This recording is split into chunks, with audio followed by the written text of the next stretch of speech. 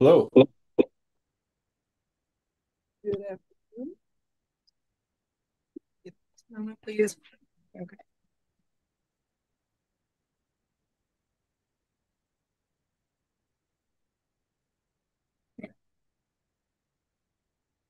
I'm sorry, did the court address me? No, not yet. We're good. Okay. So, 14B District Court is now in session. This is Magistrate Hilary Braley presiding. Now calling case number 24C1060. This is Beal Properties LLC versus Tierra Mendoza and Aaron Teachout. Appearances for the record, please.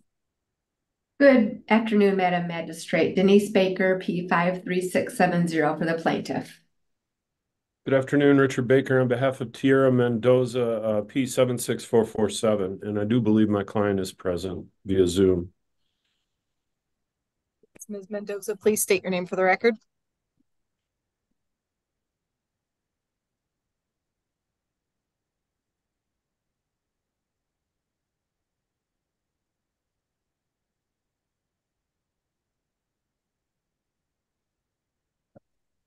So, have the parties had a chance to discuss this yet? Yes, Your Honor. Opposing counsel and I did have a conversation yesterday, and we have an offer which we've taken back to our client. We already have a judgment against Aaron Teachout, so the matter with my brother counsel is with Tierra Mendoza only. There is a settlement offer that's been provided. We have not yet received a response. So maybe at this point we could just proceed with a request for discovery for 60 days and then go from there, and hopefully we will resolve the matter. I would tend to agree with that, Your Honor, although I would ask for a bit of a longer of discovery, perhaps 90 days, but I do anticipate that a settlement could possibly be reached. I have no objection to 90 days. Okay. 90 days puts us at August 22nd. That would Does be that our cutoff date. Yes. Works And for me. yes, that'll be the date for the second pretrial as well. But discovery shall be permitted up until then. And that works for everybody? Yes. Yes, that works for me. Thank you. Do you have the time of that second pretrial yet? Yes, that will be 2 p.m. All right. p.m. on August 22nd. Thank you very much. Yes.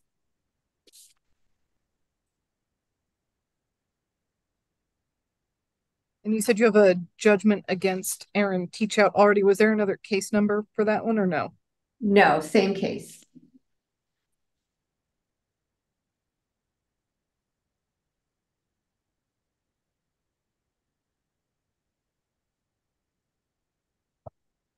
That judgment was entered just recently on May 16th. Okay. Thank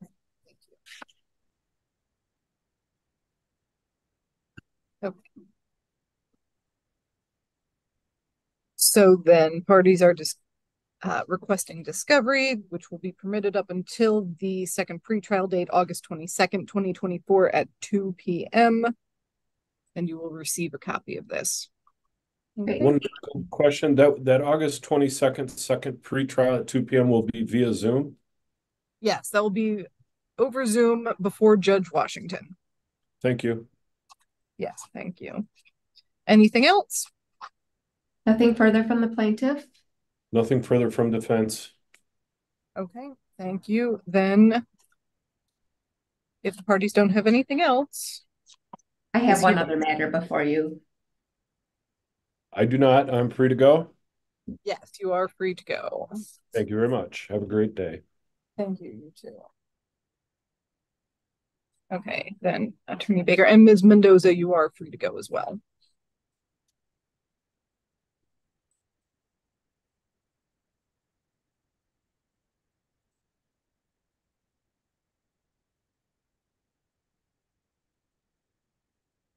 And Attorney Baker, what was the other matter that you're on? Because I don't see your name. Lake Trust Credit Union versus Bailey Hodges. Ah, okay. Are you covering for the attorney of record? Mr. Sasson works with me.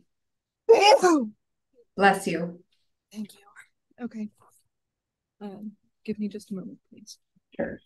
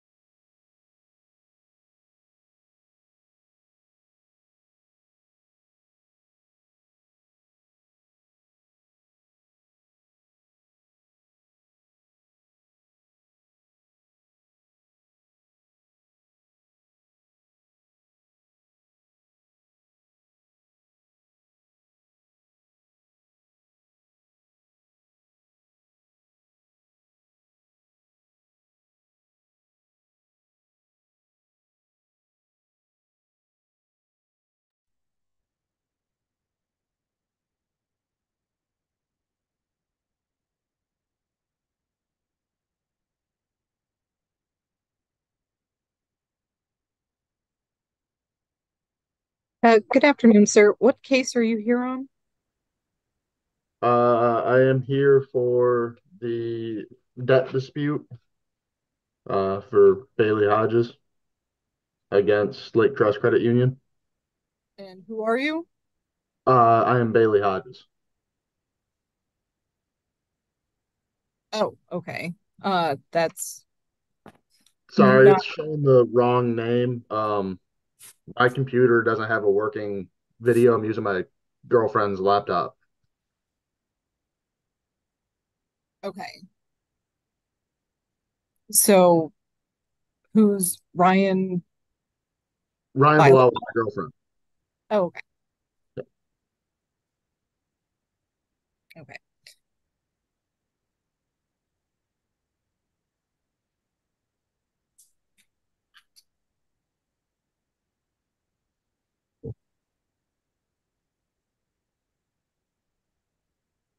Okay.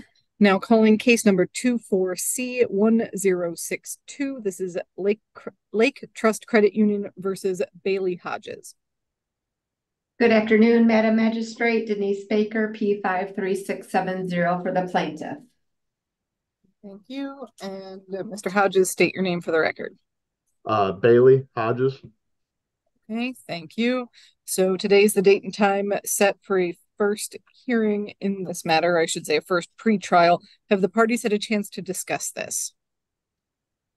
I do not believe so. No, we have not. Okay, then at this time, if everyone is amenable, what I will do is send you an invitation to go into a breakout room. That'd be great. Thank you. Yeah, that'd be awesome.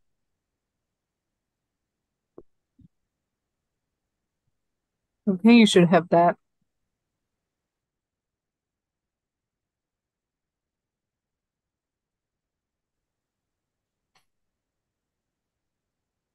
Okay, Attorney Henry, give me a couple more minutes, please. Okay.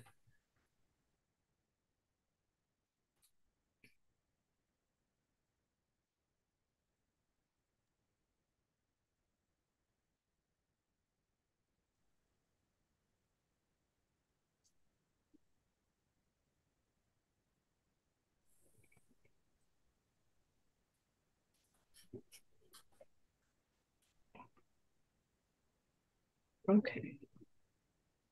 You are connected to audio. Okay, now calling case number 24C0848. This is American Express National Bank versus Caitlin Connor, also known as Caitlin F. Connor. Appearances, and Root Punch Juice LLC, excuse me. Appearances for the record, please. Hi, good afternoon. John Whitty, P66880 for the plaintiff. Sequoia Henry, P65526, appearing on behalf of the defendant. Okay, thank you very much. So, today is the date and time set for a first pre-trial in this matter. Have the two of you had a chance to have a conversation yet?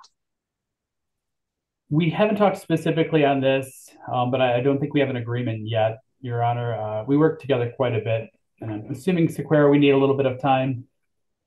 Yes. So, Your Honor, if we could just maybe open discovery for 60 days. Okay. Yes. Okay.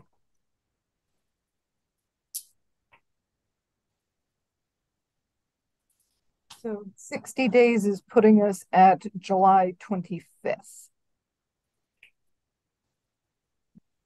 Does that work? Yes.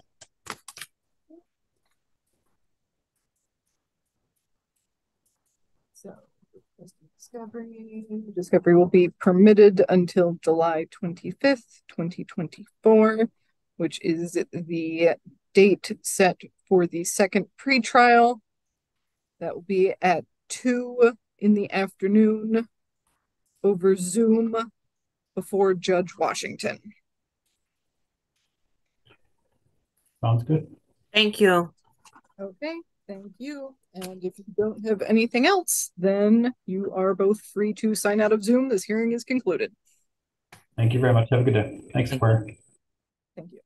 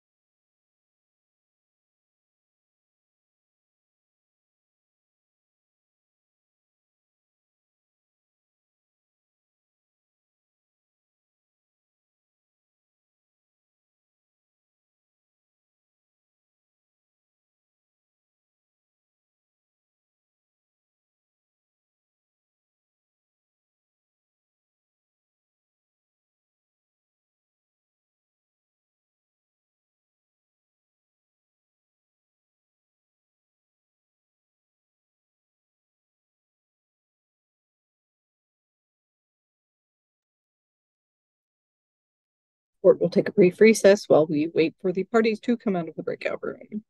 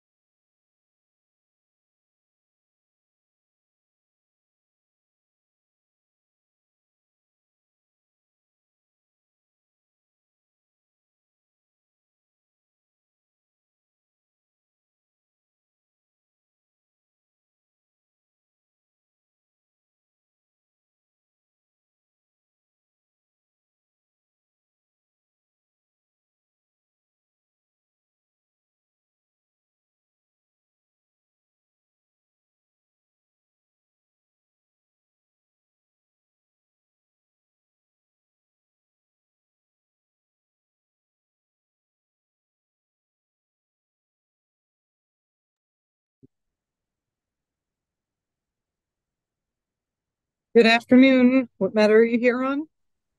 I'm appearing this afternoon on auto owners insurance versus Henderson Gross.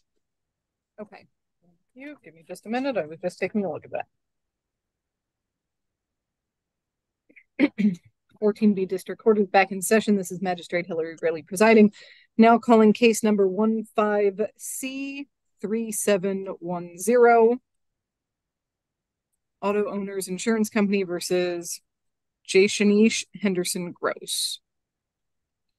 So I will note that I wasn't paying attention to the time when I started calling this case. So it was scheduled for 2:15. Generally, I do give a 15-minute grace period. No worries. So sorry about that.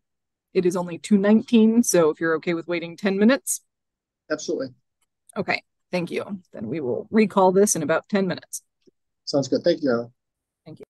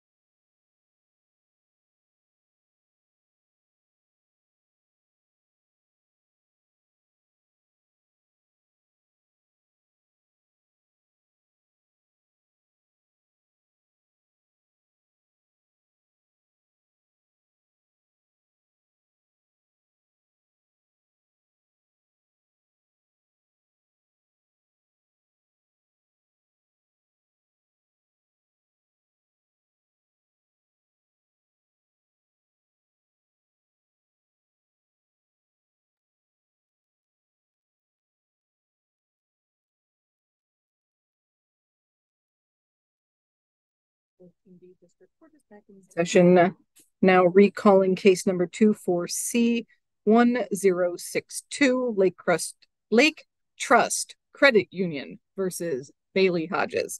Were the parties able to reach any sort of agreement in the breakout room? Yes. The defendant has agreed to enter into a conditional dismissal. The amount would be $4,930.72. Payments of $100 a month for 6 months, beginning June 15th, and then $200 a month thereafter, which would begin December 15th. I can send this to him via Adobe e-sign. He's given me his email. I'll get it right over to him as soon as we get off them this hearing. And then we'll get it submitted to the court for entry. Thank you. Give me just a moment. Sure.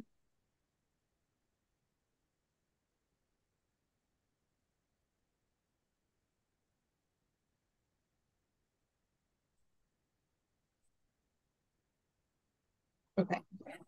So you're saying that the amount for the conditional dismissal, $4,930.72, $100 a month starting June 15th, and then $200 a month starting December 15th. Did I get that correct? Okay. That is correct.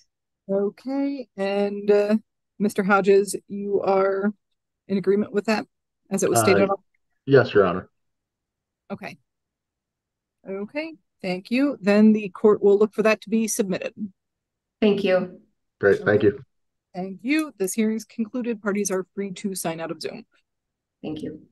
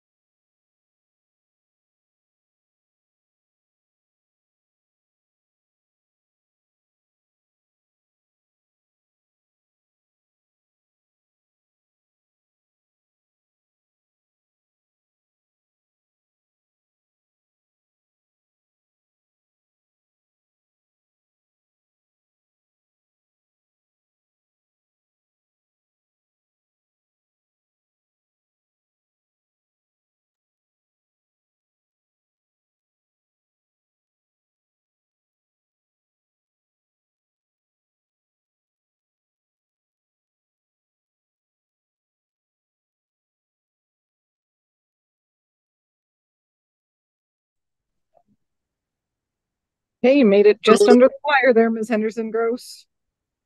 I'm so sorry. Now calling case number 15C3710. This is Auto Owners Insurance Company versus J. Shanice Henderson Gross. Appearances for the record, please. Yeah, good afternoon, Your Honor. May it please the court, Keith Cox of Winters and Associates on behalf of the plaintiff, P59146. Okay, ma'am, state your name for the record, please. J. Shanice Henderson Groves. Okay, thank you. Sorry, I appear to have your name spelled incorrectly on the documentation here.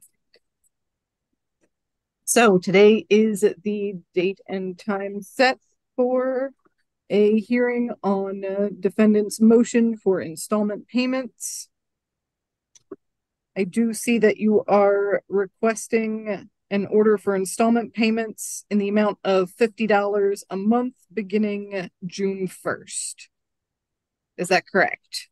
Yes. Okay. And did the parties wish to discuss this in a breakout room? Well, I guess perhaps I can just maybe cut to the quick. We filed a response requesting that amount be $150 based on the amount of the judgment balance, which is in excess of $9,000. Just while we asked for $150 and the defendant's at $50, I would propose $100. If she can do that, I can stipulate to that. I don't think Or I we can. go- I don't have a job right now. When I get a job, I will be able to pay you guys more money, of course, but I just don't have it right now. Yeah, that's the lowest I can stipulate, Your Honor. To the extent the court she's looking for relief below the $100 monthly, I'm only authorized to go as low as $100 based on the size of the balance. So I guess we can't work it out. We'll have to lean into the court to enter an order, whatever the court thinks is reasonable based on what she's represented and what the balance is. Thank you. Give me just a moment, please.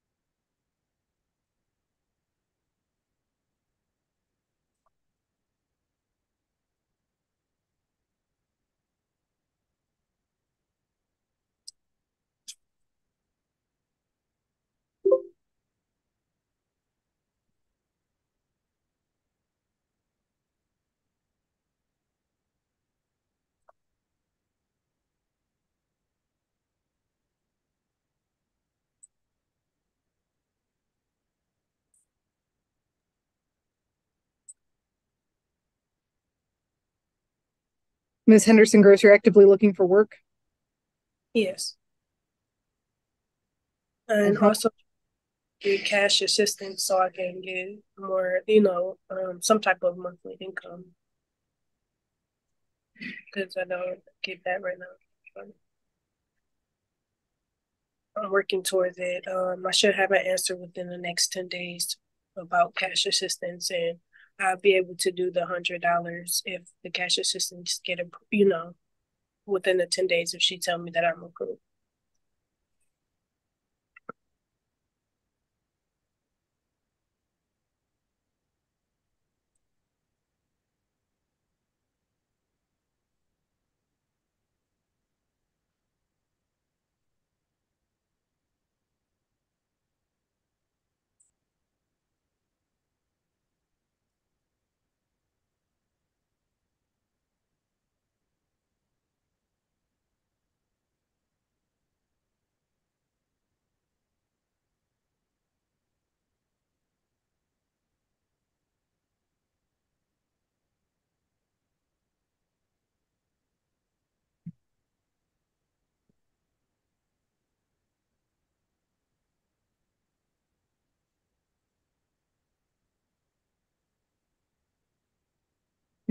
So at this time, the court is going to grant the defendant's motion for payments of $50 a month to begin on June 1st. I will note that if you fail to make those payments, then the plaintiff may file an affidavit and motion to set the order aside. Do you understand, Ms. Henderson Gross? Yes. Okay. Ms. Henderson Gross, if your intent is your driver's license been suspended? Yes. What your next step?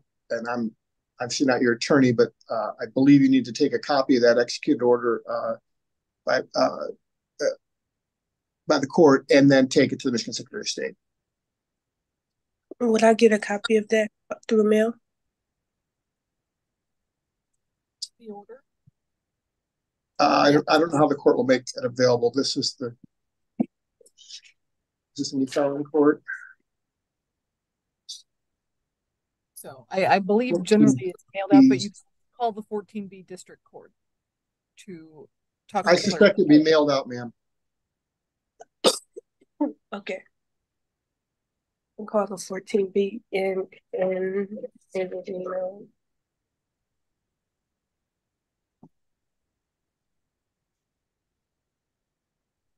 Okay. Then if the parties don't have anything else at this time, this hearing is concluded and you are free to sign off Zoom. Very good. Thank you, Anna. Have a good day. Okay. Ma'am, Judge, can I ask one more question? Magistrate, but yes, you may. Is my license suspended through him? I mean, not like through the people I have to pay or the Secretary of State? Is that what he was just explaining? So, okay. So a couple things. One, the court can't give you legal advice either. Okay. Okay. And also I do not have a copy of your Secretary of State history or anything in front of me right now. So the advice, I believe, was to reach out to the Secretary of State. You should do that, and they should be able to tell you. Okay. And one last thing, where do I make the payments to? Where do I? That's a great question. I can answer that one, Your Honor. Yes. You want to make check or money order payable to the named plaintiff in the case. So that's Auto Owners Insurance. And you want to mail it to plaintiff's attorney's office. That's Attorney Susan Winter's office. That address should be on any of the paperwork that you have for the case. Do you see the 3000 Town Center? Is it possible for you to mail me something with this information on there so I can have something? It should be on your court paperwork. Do you have your court paperwork? I do. It's not on there. Ms. Henderson Gross, are you okay with maybe providing me with an email address you wouldn't mind receiving an email at? Give me just a second.